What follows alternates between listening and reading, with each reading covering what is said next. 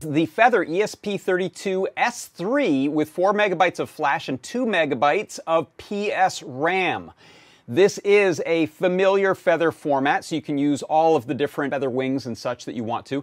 It also has a STEMMA QT connector mounted right there, right on top. The ESP32-S3 has Wi-Fi capabilities, which means it's a really great IoT board. You can use it with Adafruit I/O, you can use it with Whippersnapper. This is actually Doom running in real time on the board. I can't play it, but it's playing itself. It's running through demo loop.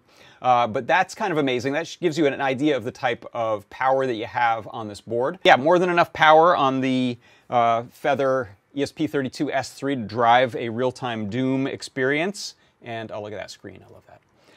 Looks really good. It is the ESP32-S3 Feather with 4 megabytes of flash and 2 megabytes of PSRAM.